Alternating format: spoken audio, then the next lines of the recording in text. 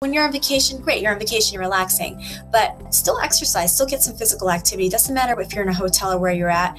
You don't need a gym. You take some resistance bands, do some squats and lunges and burpees. The thing is, what we're doing at home, it has to pervade our whole lifestyle. So it's not about, oh, I can't do it, I don't have time. You know what? Nobody has time. Take 15 minutes of the day to meditate, to do some yoga. That's all it takes. Make sure you're not using the devices that are going to stimulate brain activity, like the iPads and your phones. So when we're settling down for the night, and this goes for parents with kids too. I know we like to give them the iPads to kind of, and I'm guilty of it, to kind of shut them up or to keep them occupied because we're busy. That's fine. But an hour before bedtime, there's been studies that show after we turn these devices off or watch TV or anything like that, our brain waves are still actually active for the next hour. Everyone, welcome back to High Intensity Health Radio. It's Mike Mutzel. Thank you so much for tuning in. Today, we're live with Dr. Deepa Verma, and we're going to talk about poop and the gut and IV therapies and a whole bunch of stuff in between. She's board certified in internal medicine, and she practices in Clearwater, Florida. She has a busy integrative medical clinic. So, Dr. Verma, thanks for being here. Thank you, Mike. Awesome. So I know you have a personal story to share with that kind of led you into integrative functional medicine and in this whole field that's emerging and growing. So do you want to kind of talk about your clinical practice and what got you into integrative functional medicine? Yeah, absolutely. Well, I am actually a traditional MD, practice family medicine, internal medicine, but I don't follow my life. I don't live my life like that way. So I found it pretty contradictory and paradoxical to prescribe, pharmaceuticals to patients and see them only getting sicker, not getting better. It was basically putting a Band-Aid on their problems. I found that, I would do these labs and I was just treating the disease, not the patient. You look at these labs, you get the numbers. 2 years ago, my dad passed away unexpectedly, and it was something I think that could have really been prevented. About 15 years ago, he had a massive heart attack, which he was actually told he wasn't going to survive. His cardiac ejection fraction was probably like 5%. He was in cardiogenic shock. Later discovered that he had undiagnosed diabetes. I thought that was pretty ironic because he grew up in an organic farm in India. His mom passed away at 90. His dad was 100. Never smoked, never really drank, the occasional beer, never overweight. Didn't eat meat, came here as a bachelor in the 70s. And after adopting the American lifestyle, that probably led him to where he was. So he had undiagnosed diabetes, which the doctors never told him he had high sugar. I can't even believe that. And this was in the 90s and late 90s. That led him to have a massive heart attack. From there, how much more could you do? He was already living healthy, but he really got really strict and basically became a non-diabetic. Unfortunately, 2 years ago, his sugar dropped and his heart went into arrhythmia, and it was just too late to resuscitate him. He was 69 and he looked like he was probably 60, but that really spurred the movement for me to really kind of pursue integrative medicine. Well, thank you so much for sharing that story with us. And as you know, it's very common for people to either have a personal health story that causes them to kind of wake up and realize that there's another approach to medicine, or like your story, Dr. Verma, is a family member gets sick or ill and they become disenchanted with the traditional medical system of just kind of prescribing a pill for an ill. So lately, you've been talking a lot about IV nutrition and poop in the gut and so forth. So we know that the gut is integral to whole body health, but I think you've kind of integrated the best of Ayurvedic medicine with integrative functional medicine. So kind of talk about kind of the history of the gut, the role that the gut plays in Ayurvedic medicine, and how that kind of interferes with health today. Sure. It can go back to Hippocrates about 2,000 years ago, and he said all disease begins in the gut, and there's no better truth than that. The gut is really our center for our well-being and our immunity.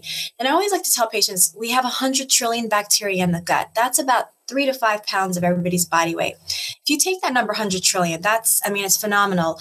For every human cell that we have in the body, we have 10 bacteria. So we have about 100 trillion bacteria. We have only 10 trillion human cells. Just to quantify that, if you line up $1 trillion bills from here to the sun, it would take you 100 times to go back and forth. That's how excessive 100 trillion is. The gut, when I say it is our center for immunity, all the disease processes that we're starting to see now that are on the rise in America specifically, autoimmune diseases, obesity, cardiovascular disease, diabetes, psychiatric disorders, things like autism and ADD, believe it or not, they do stem from the gut. I always I love listening to Dr. Perlmutter. He, stresses the neuroenteric function. When we talk about things like depression and anxiety, we have serotonin in the gut. We have a very strong connection that affects our hormones and our neurotransmitters. The reason why we're seeing people so sick, is because we're not absorbing the nutrition. We're not absorbing our vitamins and our minerals. We have leaky gut. So I always say it starts in our mouth and it ends with our rectum. It's a hollow tube. It's supposed to be impermeable. Things are not supposed to be going in and out. When that's compromised, we have or what the body recognizes as foreign substances invading the space and causing inflammation. And those tight junctions that are lining the gut, they're open and they're letting things go back and forth. So we're causing so many issues. And these are things caused by gluten, by artificial sweeteners, by exposure to industrial chemicals, dental fillings, metals, plastic bottles. And America, we are very guilty of having all of these things and not banning any of these substances. So we've created an epidemic of leaky gut, of IBS, of micronutrient deficiency.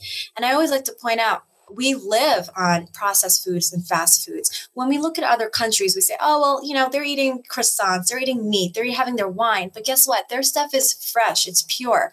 They go to the market every day. Things that are banned over in Europe, our list, we don't have anything that's banned. We're tainting our foods with, heavy metals and toxins, and we're feeding the kids. I have 3 boys. I do not let them have sports drinks. I'm not going to name any types of sports drinks, but these have flame retardant chemicals in there. I tell them drink coconut water. I make them fresh, juice. These are things that are healing the gut and that are reparative for the gut. One of the big things I like to say is that we have a micronutrient deficiency, an epidemic in America. We're probably one of the most progressive and advanced and wealthiest nations in the world. Yet we have our nutritional status is comparable to that of a third world country. At least I always check, at least they can eat dirt and they get their minerals and stuff from there. What are we doing? We're killing basically our health. And vitamin D deficiency is the number 1 cause of chronic disease in all Americans. And that's responsible for obesity, cardiovascular disease, diabetes, immunity problems, cancer. The levels, when I get the testing done, they generally say 30 to 100. But, you need a level of like 70 to about 100 to really be optimal. And most people I test, I'd say 9 out of 10 people I test are in their low teens or 20s. That's critically low. So that's where we start to kind of heal and repair the gut. And that's the issue that I like to focus on, is to kind of start from there. And then we start balancing everything else, because that's integrative medicine is the synergy of the mind, body, and spirit. So in traditional medicine, we're dissecting the body. We're actually looking at the brain, the heart, the gut. There's a specialist for every part of the body. And I know it. I was a traditional doctor. But in integrative medicine, if your brain's not functioning, it's going to affect the heart. It's going to affect the gut, and vice versa. So it's taking 100 puzzle pieces and taking all of them and putting them together and making a big picture, not taking a fragmented look at what's going on. So, Yeah, a lot to pull away from there. But just want to highlight something about the vitamin D is you're practicing Clearwater, Florida. I mean, I don't know how many sunny days of year you have every year, but I'm sure it's in excess of 250, if not more. So, if you were practicing in, North Dakota, I would say, okay, most of your patients are deficient in vitamin D, but I think that's something that a lot of people don't understand. And I worked at a medical clinic with an integrated medical doc, and he was the physician for a local fire department, and we tested firefighters who actually work outdoors. A lot of them, when they're off, they have these really flexible schedules, and majority of them were vitamin D deficient, and of 3,000 patients. And this is in Colorado, where it was sunny, 300 plus days a year. So that's a huge nutrient that everyone needs to be aware of. So thank you for sharing that. But you hit on a lot of our listeners, Dr. Verma, are parents. They have children, and we're always trying to improve the health of our families. And I just want to kind of pull apart some things that you said there on the sports drinks, replacing that with coconut water, which is amazing. But what are some other tips and so forth? I see this is an area where people struggle, even people that know what to do. They don't want to fight with their kids, and other kids are doing it, so they do it anyways. Like, share with us, you have 3 active boys.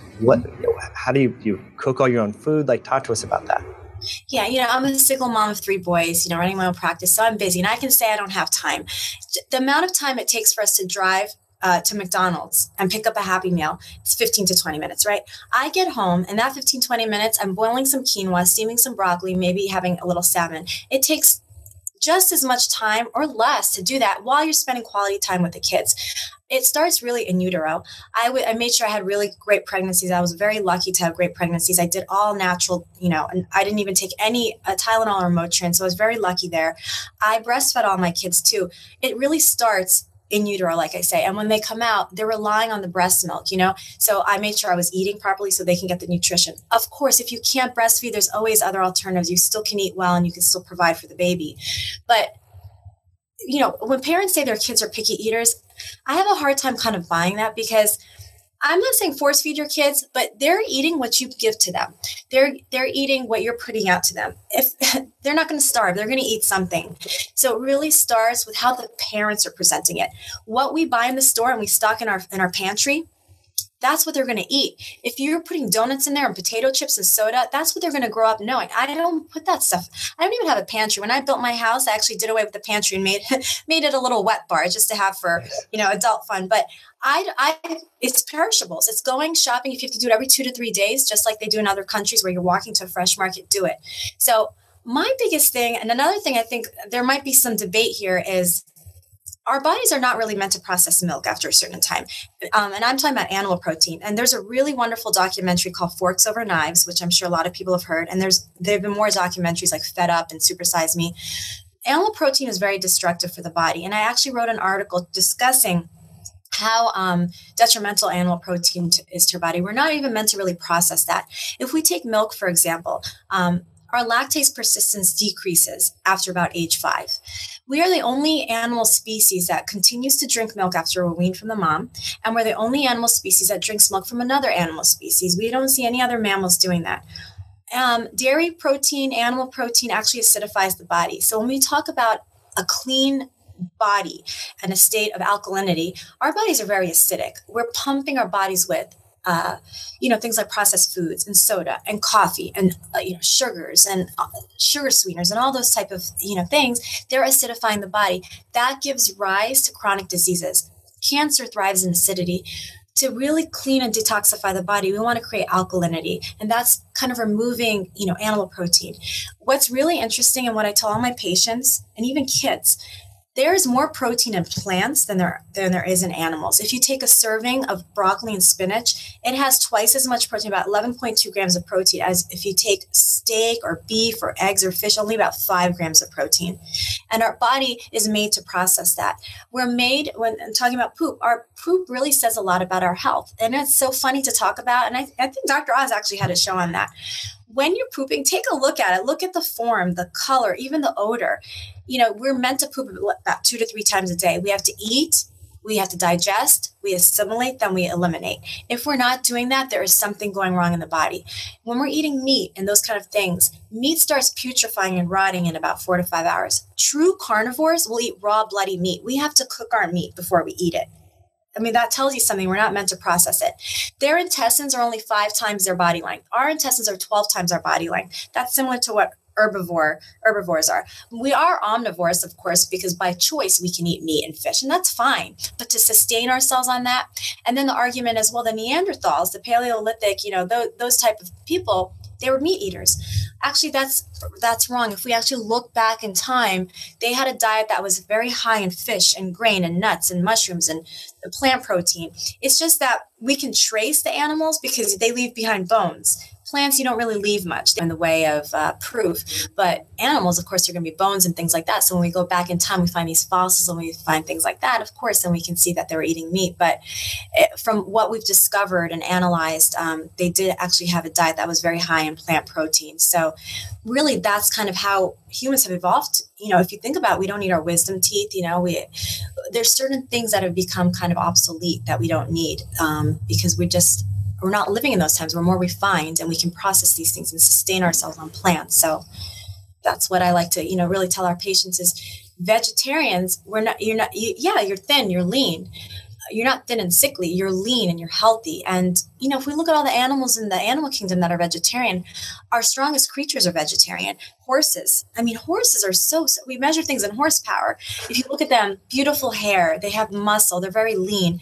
They only eat plants. We have gorillas and elephants and, rhinoceros, all those things. They eat only plants, and they're very, very strong. If we look at the carnivores in our animal kingdom, sure, they're big and they're grizzly and things like that, but they sleep about 9 to 12 hours a day. They just get up to eat their prey, then they're just lay around and go to sleep. So if we look at, the difference between non-veg and veg animals, the energy is there. They're healthier, and that can translate into the humans as well, too. So I really think that we can be vegetarian and there's going to be no issue in terms of getting your complete nutrition, because plant protein, another great thing is plant protein, they're simple amino acids. So they break down and our body uses them. When we have animals, those amino acids are complex. Our body has to take an extra step to break it down. We're expending a lot of unnecessary energy to break that down.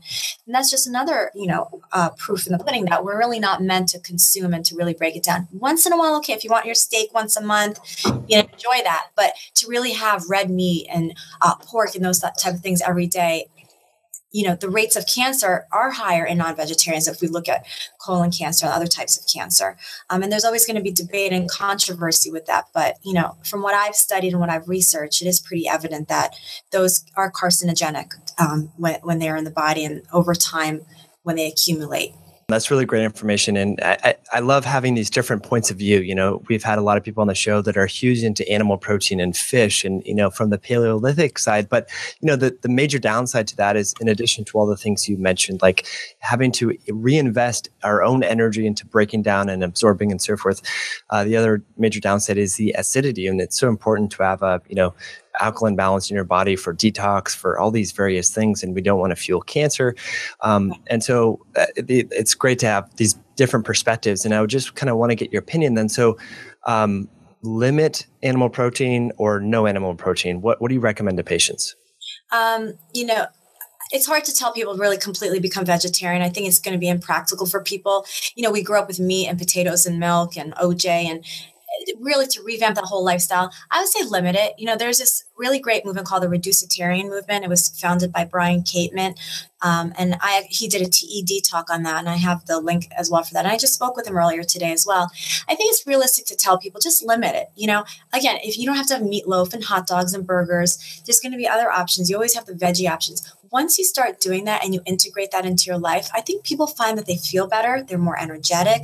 They're not getting sick as much. And a lot of my patients, they come back to me in about a month or two after they've done the detox diet that they put them on and really reduce their consumption of animal protein, which is dairy and meat. And they say, you know what, Dr. Verma, I really do feel great. I didn't really think I would, feel this great. I thought I would miss the meat, but I really am not craving it. And the key there is when we're craving things, there is a deficiency somewhere. We often hear of pregnant women chewing on ice and things like that, because they're iron deficient, or when kids, will eat like chalk or clay or soil, they're deficient in some minerals. So when we're craving something, like for example, chocolate, when people crave chocolate, sure, yeah, chocolate's great. And you might have your period coming on or hormonal imbalance, but you're probably deficient in magnesium and zinc, nuts, those type of things. When you're craving sugar, let's look at the imbalance with your insulin and what's going on there. You might be pre-diabetic, So although we chalk things up to genetics a lot of it, we're actually inundating our body with so much negative, the foods and the chemicals. I call it body burden. We're putting such a burden on our body, it doesn't even know how to detox. And our body's innate wisdom is to rid itself of poison. If it can't excrete it, it's going to back up. It's going to eventually, the liver and the kidneys, which are our centers for detox, they're going to actually give up. And then what happens is we start sequestering those poisons in fatty tissue, muscle, joints. I mean, our brain is 60% fatty tissue.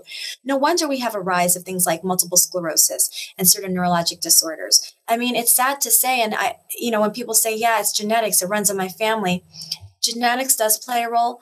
But I'll tell you, the environmental factors are twice as powerful as that, because we are just not doing our body any justice. And our body's pretty miraculous because it can bounce back and it can repair itself. But you know what? After a certain amount of time, when we get into our 40s and our 50s, when everything is on the decline anyway, like our hormones and our nutrition and our digestive enzymes and human growth hormone, all those things, our body just can't fight back anymore.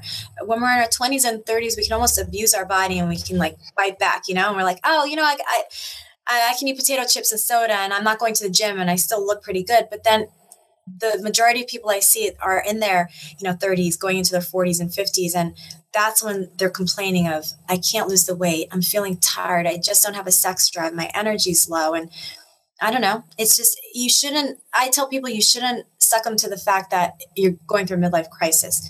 Yeah, you're married, you have whatever, you have kids. It's not the end of the world. You should actually take it to the next level. I told myself after I had my kids, this is going to be a time where I'm going to feel my best and look my best. And, I'm not trying to, brag or boast, but the people do tell me I look probably like 15 years younger than I really am. And people tell me my average age is 25. Yes. Is it flattering? But then I think to myself, this is what patients want. They're telling me, what do you do, Dr. Verma? How do you look the way you do? How do you live the way you do? That's really what also inspired me to start this type of practice, because I really couldn't sit there and give patients those pharmaceuticals and tell them, take this X and Y. And you know what? Don't worry about those other 5 side effects that you see on the commercial that is so gratuitously advertised, Talk to your doctor about the risks of heart attack and stroke and even death. But what do you say to the patient? Sure, take this medicine. It'll help your cholesterol, but you're going to get muscle pain. You're going to get liver dysfunction. Eventually, you're going to have all these problems. And the number one cause of death in America is polypharmacy. When people die, they're on an average of about 10 to 20 medications. And I often have patients in their 50s who say to me, my doctor's surprised that I'm on no pharmaceuticals. I'm like, that's great. That's how it should be. We just accept the fact that we take a pharmaceutical. You just even take 2 pharmaceuticals, an antibiotic and say an acid blocker. Think about all those reactions. I remember I used to type those prescriptions in and then you'd always get an alert like, beware, you have these adverse reactions. Can you imagine being on 3, 4, or 5? I would rather kill myself than to be on pharmaceuticals. And I know that sounds harsh. I probably take about 20 supplements, but if I can't prevent those illnesses and those genetics from coming into play, then I don't know, I must be doing something wrong. But right now I have diabetes and heart disease, both sides of the family. And being of Eastern Indian descent, there's a high rate of, diabetes and heart disease with the lipoprotein defects and things like that. I'm going to do everything that I can to put that off. And, getting in-depth blood work, checking your inflammatory markers, your genetic markers, you can do something about it. Absolutely, you can do something about it. We just can't say, you know what, my dad died of diabetes, my mom died of a heart attack. That's just going to happen. The average age of death, the life expectancy is 94 in America or around there. 94. But the quality of life, probably after like 70, just goes downhill. We work all our life to make money and we pay little attention to our health. And then when it comes to our health, we don't want to spend the money, and insurance it's really difficult to deal with it. And that's why I shied away from insurance. And I run a cash base, a fee for service practice, because unfortunately in America, healthcare is really, becoming a big obstacle for us to get healthy. And I know again, I might get a lot of debate, a lot of heat for that, but, insurance pays for sickness. Insurance is meant for sickness, for catastrophic, instances. So when we code those, if you're diabetic, you're 250.00, you're hypertensive, you're 401.1, everybody's a number. And you have 15 minutes, we have to churn out the volume. I can sit down with a patient for 90 minutes. The amount of information that I get, just even in the 30 minutes that I talk with them, they're telling me their psychosocial aspect. They're telling me their family history, their physical, all their ailments. They're pouring out their life story to me, their heart out to me, because they don't have a chance to do it with anyone else. You know what their doctor will tell them to do? They're depressed. Go talk to a psychiatrist. They're telling them that your brain is not connected to the rest of the body. Your depression and anxiety is not connected to your gut. We feel butterflies in our stomach. That's a great saying, because anxiety and all that stuff, that starts in the gut. So again, everything, it just goes back to the same thing. Like, we have to take care of ourselves and look at the mind, body, and the spirit just kind of working together. And like I said, the gut is really where it all starts, and that really influences everything else. Autism and ADD, of course, there's controversy with the vaccines and things like that. But again, it's the food. I have parents who bring me their kids and they say they just are not concentrating in class. Part of it, yes, part of it's being a child. We have a certain amount of ADD and things like that. But I say, what are they eating? Okay, Pop-Tarts for breakfast. They're having popsicles. They're having colored juices. I ban that stuff. I don't give that stuff to my kids. I make them fresh juice. I say, have the colors of the rainbow. That's in nature. beets and spinach and carrots and apples. And once in a while they'll go to a birthday party. Are they going to have that cupcake? Yeah. I'm not going to rob them of their childhood, but they're going to grow up knowing that soda is bad for them, that juices are bad for them, that, the processed sugars are bad for them. For parents out there, I'm going to tell you, look at what you're giving your kids. Stop taking them to the fast food restaurants. Spend quality time at home while you're cooking. Have them do the homework around the table. Cook something. Quinoa takes 8 minutes to cook. Make them gluten-free pasta. Make them roasted veggies. Do something like that. Have a piece of salmon. Spend quality time with them, but also nurture their health. Nurture their brain, their intelligence. I give my kids vitamin D. I give them probiotics. I give them fish oil. I make sure that they have, the fresh whole juice that I make in the morning. So my morning routine, for example, I make them, I call it like a paleo shake. It's a shake that's loaded with all the nutrition, all the vitamins, minerals, antioxidants, and amino acids. I use non-dairy milk. So I use almond milk and coconut milk. I use bananas and avocado and spinach. I throw it in a magic bullet. I add chia seeds, which has 10 times more omega-3 acid than a serving of salmon. Hemp seeds has a tremendous amount of protein in there. So you're getting omega-3s, you're getting protein, you're getting all the colors from the fruits and vegetables. I throw in some frozen berries. Just, I blend that up in the magic bullet. That's all it takes. $50, invest in a magic bullet. And that's what the breakfast is. It's filling, it's full, and then the kids go to school and they concentrate. And you'll get feedback from the teachers. Say, wow, Joey or Danny, they felt great. They did great today. They weren't bouncing around and they were actually concentrating and they did well and they sat in their seat. That's what I hear from parents after they kind of revise their diet. So that's my morning routine. And it's, about snacking throughout the day. It's about eating well, keeping your gut healthy, keeping your tummy full. It should be filled with half food, a quarter liquid, and a quarter empty. We eat till we're fully satiated. That's not what we're meant to do. Supersize Me is another great thing to watch. Portion size in America, when they give us those portions, we're told that's normal. Really, quarter of what we're served is what we're supposed to be eating. And then, doing little revisions here and there. We're not really meant to drink cold water, iced water, chilled water. In other countries, you have to ask for ice. Here, we're served ice. You have to tell them, don't give me ice. What I do is I tell them I don't want ice, and then they'll bring me chilled water still. I said, you know what? Just bring me the water that you used to serve tea and give me a little chilled water. I'll mix in there. Lemon. Every morning, my morning ritual, the first thing that I do when I wake up in the morning is have warm lemon water. That is the most powerful detoxifier that you can do in the morning time. Add a pinch of baking soda that causes alkalinity and you're set for the day. And you will just detox. You'll go to the bathroom. You'll feel good. That creates such a great alkalinity. And you might say, well, lemons are acidic. How does that work? Once it gets metabolized in the body, it actually will create an alkaline environment by dissociating into the minerals and things like that. So yeah, if you're going to, suck on lemons and things like that, of course, acid is going to take the enamel off your teeth. However, when it's in your body and it's dissociating and it's getting metabolized, it's actually creating an alkaline environment. So I do that. And, one of my most favorite herbs or spices is turmeric. Turmeric is that beautiful, radiant, golden spice. We've been using that in India for several thousand years. That to me is that and coconut. If I were to pick two things, that and coconut, everything about a coconut, I'll get to that in a second. Turmeric is an anti-inflammatory. It's a powerful antiviral, antimicrobial, antiviral, antibacterial, antiparasitic. It helps with my arthritic patients. Their joint pains basically go away.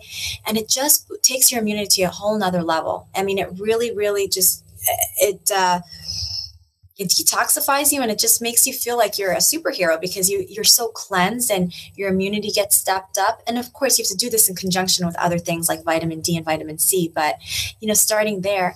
And then coconut water is Mother Nature's most perfect drink. Actually, in the Vietnam War, when they ran out of IV solution, they would actually administer coconut water because it's so isotonic to our own, body.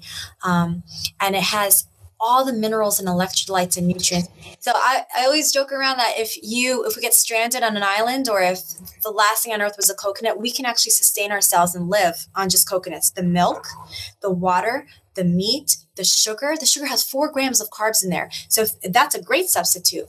Forget about, aspartame and saccharin, things like Sweet and Low and what else is there? Splenda and all those type of things. Those things are just not good for the body. Stevia is natural. It does come from a plant. But believe it or not, those artificial sweeteners people are using because they want to curb diabetes. Guess what? That's actually causing diabetes, because what that does, it's actually worse than having sugar, to having just regular sugar. So your alternatives, for hands down, are going to be coconut sugar. Agave is great. Honey is great. They are hot, hyperglycemic, so we have to use them, sparingly. But those are the things that we can that's the movement I want to kind of create, try to move to these more natural things. Watch your carb intake, the processed food intake.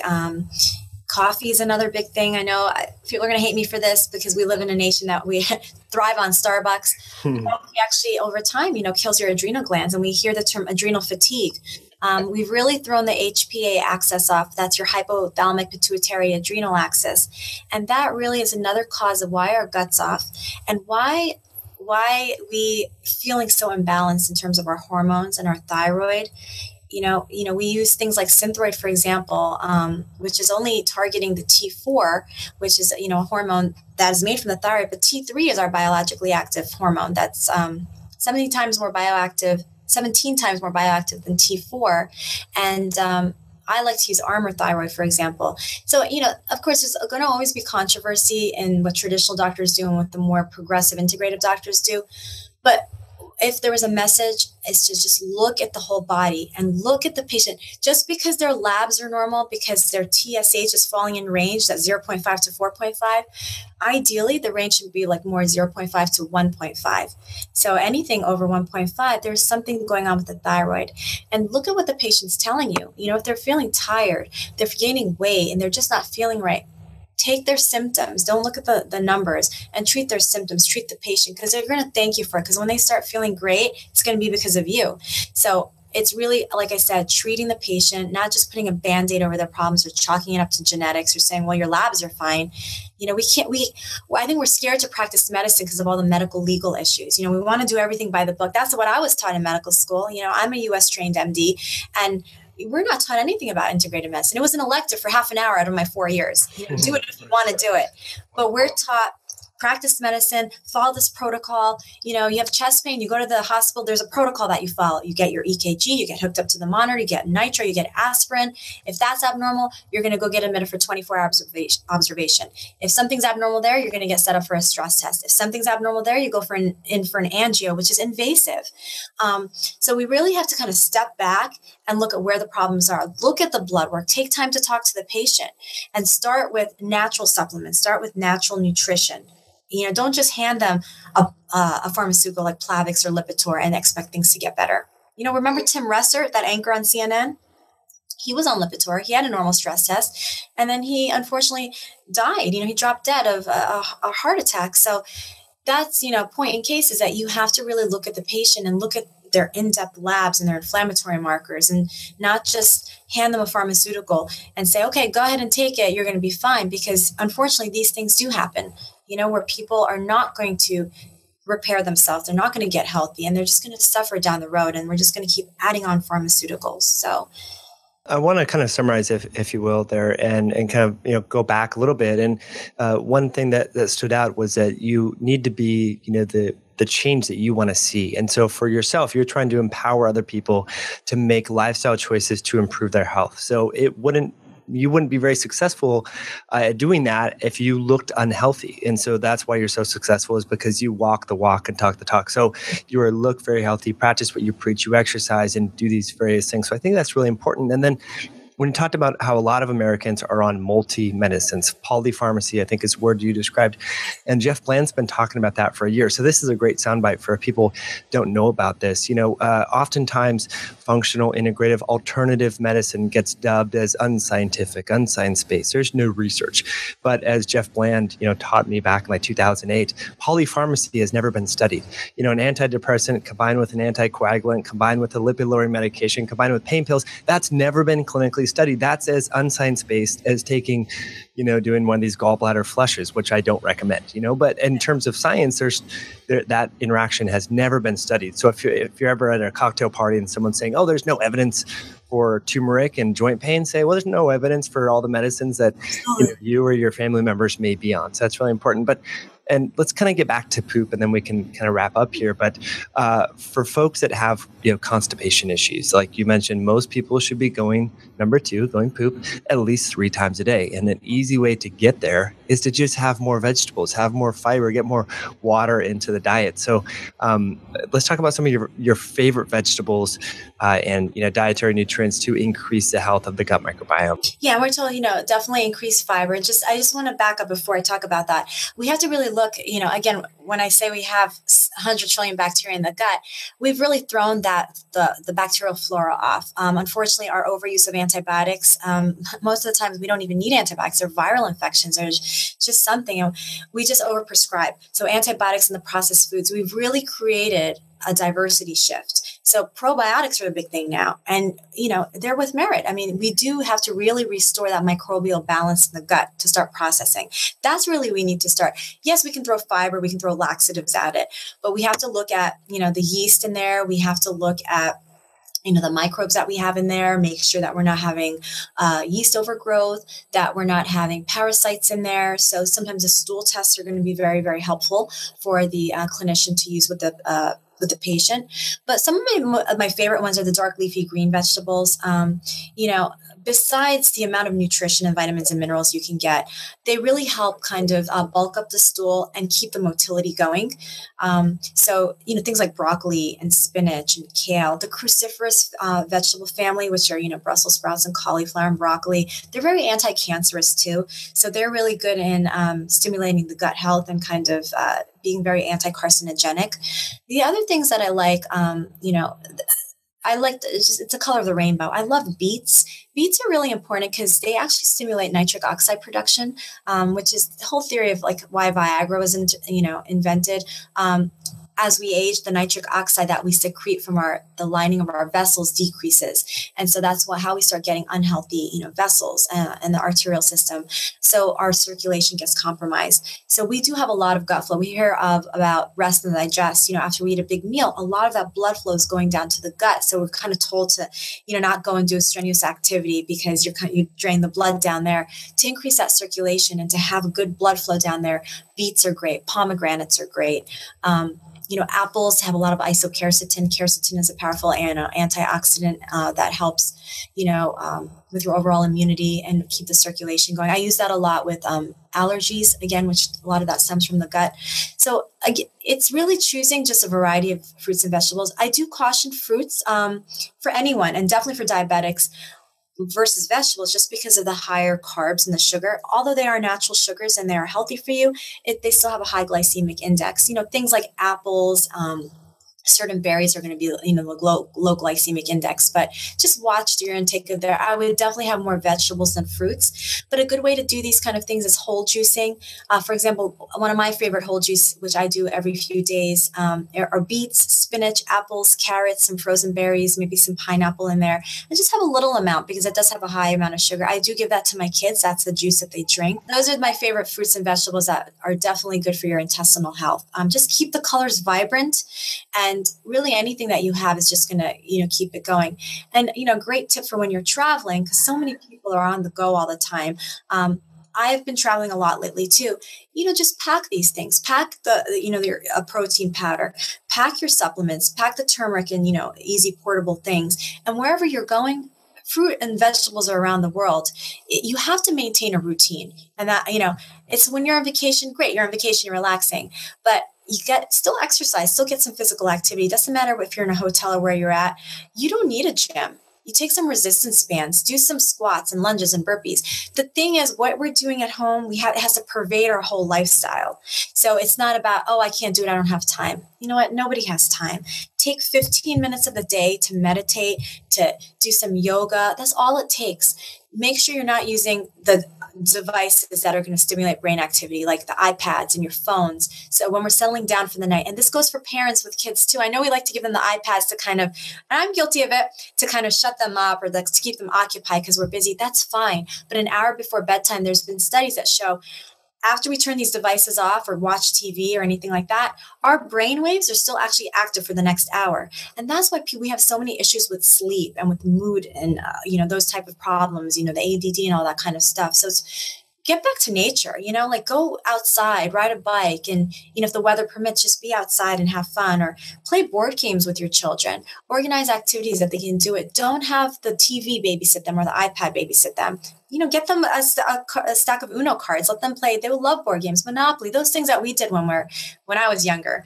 I'm not that young anymore, but those are the things that will keep the mind active, keep your body going. Exercise is a great way to keep the gut motility going and to keep that poop, regular and things like that. So those are just little tidbits and little information that I think can help parents too. I'm a huge fan of beets. I mean, it's one of my post-workout favorite smoothies, is if you do berries with protein powder and beets, yes. Be careful because they will stay literally. I mean, if you get on your skin, you have to like rub it off vigorously with a rag, which is, I mean, I don't mind that. You have to do the same thing with curcumin. As you know, when you cook with it, your hands are orange and I'm like, yes, score. I know what that's doing to my intestines. And as we know that all these polyphenols and these phytonutrients, our gut bacteria love them and they thrive on them. So for folks that get, gassy and bloated with fiber, they can do really well with all these colorful, rich, herb, spices, vegetables, and fruits. So great information there.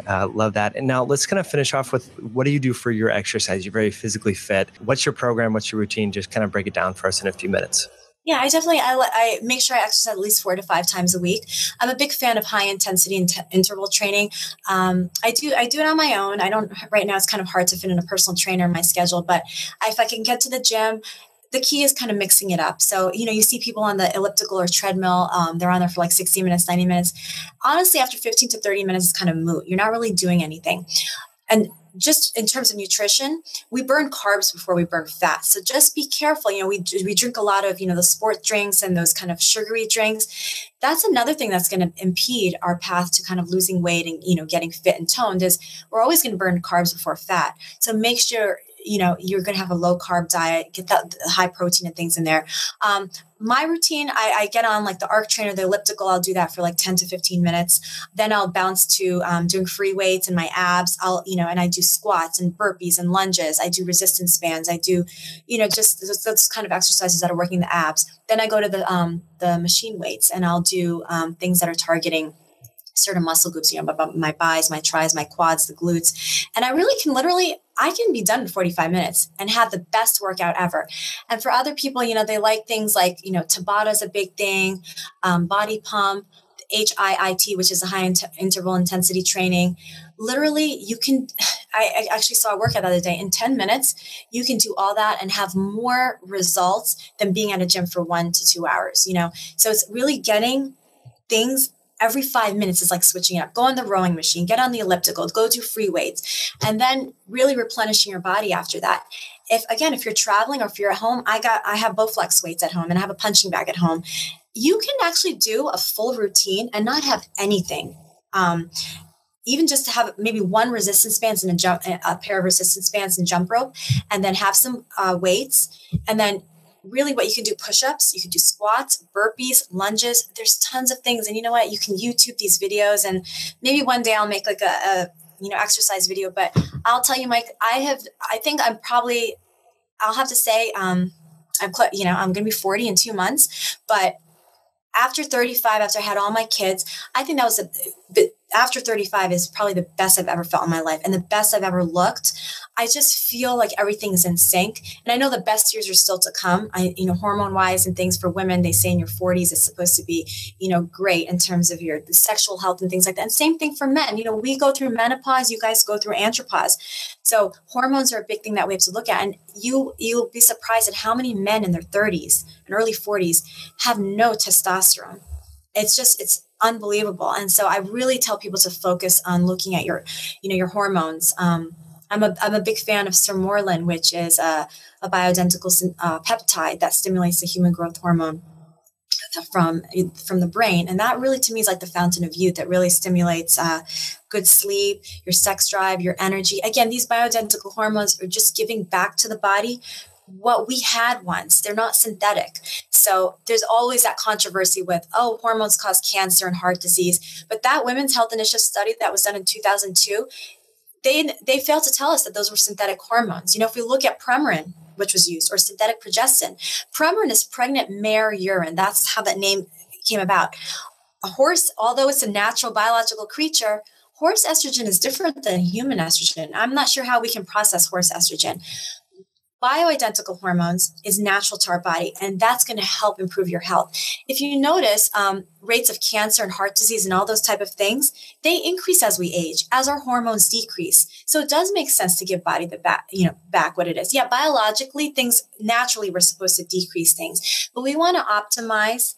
I don't call it anti-aging. I call it aging gracefully, optimally aging, because I don't want people to think aging is a negative thing or it's something that's evil, Well, I think we're so big on getting cosmetic procedures and kind of making ourselves look good from the outside. But I tell patients, you can only do so much from the outside, and to each his own. You're fine. Like if you want to get a little nip and tuck and do, fillers and Botox, that's fine. And I think do it. It's fine. But if you're failing to address what's going on the inside, it's going to reflect on the outside. So those people who have that natural glow and that radiance, who have beautiful hair and skin, and they just look like they're zen, they're the people who are really taking care of themselves from the inside out, and it's reflecting on the outside. And, that's what's going to show. That's how you age gracefully. Just address those problems and know that you can help it by kind of giving back your body what's, lacking in terms of your nutrition and your hormones and those type of things. So I'm very, very big proponent of that. Exercise, take time to meditate or do some yoga. We all have stress in our lives, but there are two things that we can control. It's our eating habits and our exercise. We might not have control about anything else. And look, we're all stressed. We all have stressors, but it's what we make of it, basically. So just find time to de-stress and exercise and eat well and teach your family, your friends, your kids, the habits that you're going to start doing, because it's gonna permeate and everybody's gonna feel good. And you can do things as a family, for people who have kids and family members and everybody that has a family. Do these things together. Do a fun cookout, where you're actually, do away with the hamburgers and the hot dogs and get some, veggies, get some fish, get some, veggie burgers, those kind of things. Mushrooms, portobello mushrooms are a great way to make a burger, and make fun things that the kids can be involved in. You talked about the color from beets and turmeric and the saffron. We actually use that in India to dye clothes. Make it a fun project with the kids. Let's tie dye something.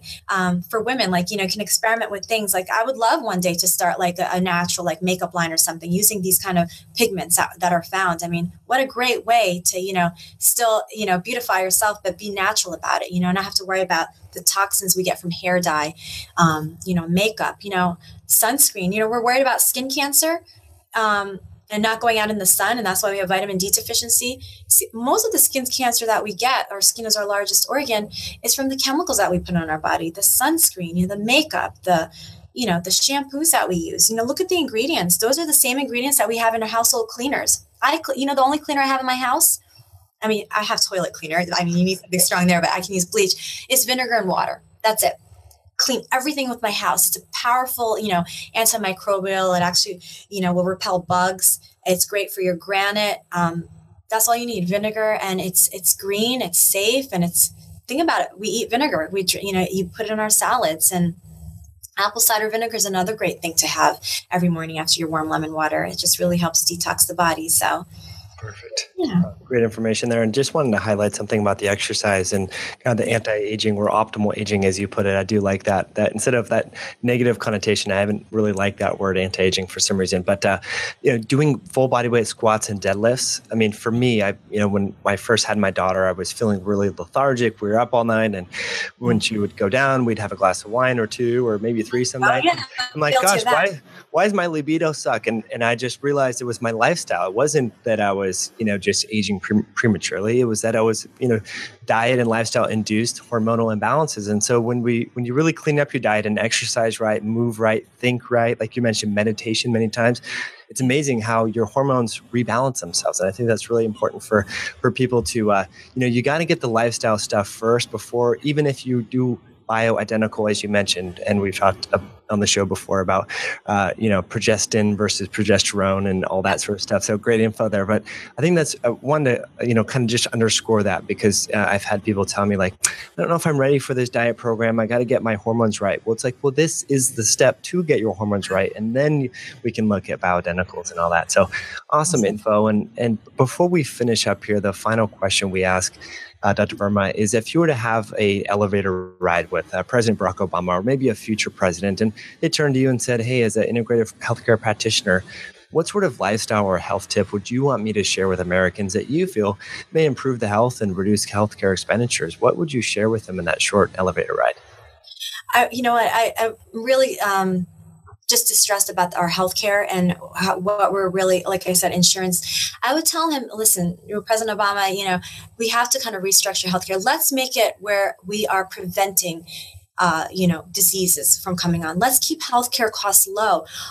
Our healthcare costs are so astronomical because everyone is sick. And, and this is where insurance have to step in.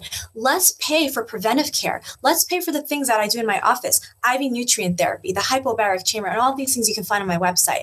Detoxing the patient, weight loss. Let's prevent people from getting obese. We are a nation of obesity. I had a friend come from Switzerland not too long ago, and she said, I don't mean to offend you, but why is everybody so big in America? You don't see this in Europe. We're walking, we're going to and I sat there and I thought, oh my gosh, yeah, like, okay, you don't have to be skinny, you don't have to be a size 2, but when you're size 6, 8, fine, that's fine. But when we're going, those bigger sizes, there is something that we really need to address here. So I would tell the president, let's restructure, the healthcare. Let's make it more for preventative medicine. Let's pay for those things. Let's keep healthcare costs down. And can we start looking at the way we're processing our food? Everybody has to be gluten-free now. Really? I'm not gluten sensitive, but I choose to go gluten-free because you know what? Even when I have that little bit of gluten, it does actually cause symptoms in me. So let's look at this. Let's address our micronutrient deficiency. Let's address the preventative health care. Let's look at what we're feeding our kids. And I know Michelle Obama is really big about kind of getting, proper foods in the schools and things like that. One of the worst foods that we serve are in hospitals where the sickest people are, and, in cafeteria and school foods. I go to these hospitals. The first thing I see when I walk in, Starbucks and a McDonald's. Starbucks and a McDonald's in a hospital where people are recovering and they have all these major illnesses. That's what I would tell President Obama. Let's, restructure healthcare. Let's support preventative medicine. This is the trend. This is where we're going. Let's get on par. Being such an amazing country with all these opportunities and being so advanced and progressive, we are so far behind in healthcare and our nutrition and our education about what's going on. If we can get more doctors like myself, who are in the integrative field, to really band together and to start a movement, I'm all for it. I'm going to go, I want to spread that message however I can do it. Writing articles, being on TV, or just simply spreading, with word of mouth with my patients and them feeling good. That's how I'm going to do it. So that's really what I would tell him. Let's look at the substances that we don't ban. The 12 substances I can name right off the bat that we don't ban, yet Europe bans, things that are in soda. There's carcinogenic substances in soda. 16 micrograms of that is shown to cause cancer. Yet in each can of soda, there are 200 micrograms of these toxic chemicals. We drink soda like it's water. Let's educate our population and tell them, let's get rid of these juices and let's ban it. I mean, we're still selling cigarettes and those kind of things. Big pharma, tobacco, all these things. Like, I'm going to catch a lot of heat for it, but we really have to control it. We have to start somewhere. And we have to really tell people, let's really start looking at what is being advertised to us. What is being put in front of our kids when we're watching the Disney Channel?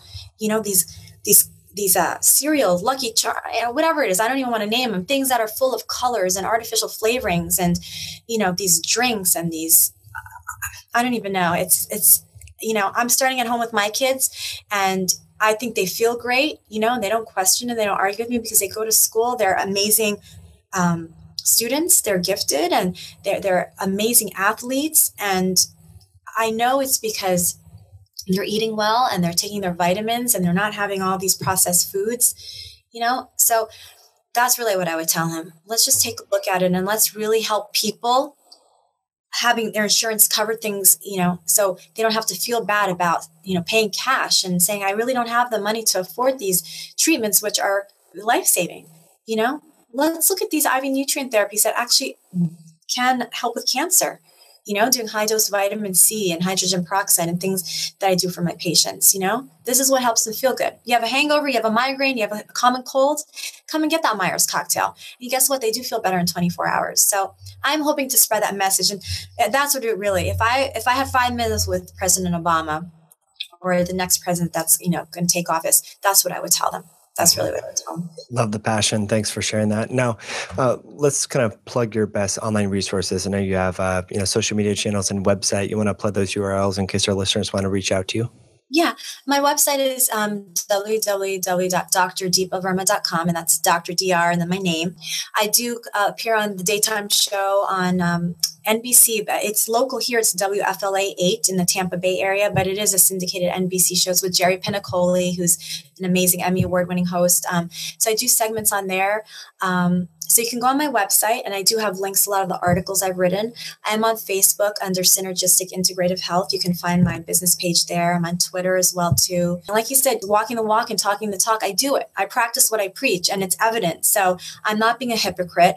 People come to see me and they see what I'm doing. And I think that inspires them, and that I want to serve as inspiration for people, and I want to help them. My goal is really helping the patient get better. I always say, you don't have to be better than everybody else. You just have to be better than you have ever been. And it's about you feeling good. Don't judge, yourself and compare yourself with other people, but it's getting to a point where you're just content with who you are inside and outside. That's all. Fantastic. Well, I'll post all that information in the show notes at highintensityhealth.com/drverma. So thanks again for being on the show. I really appreciate your wisdom and passion. Thank you so much.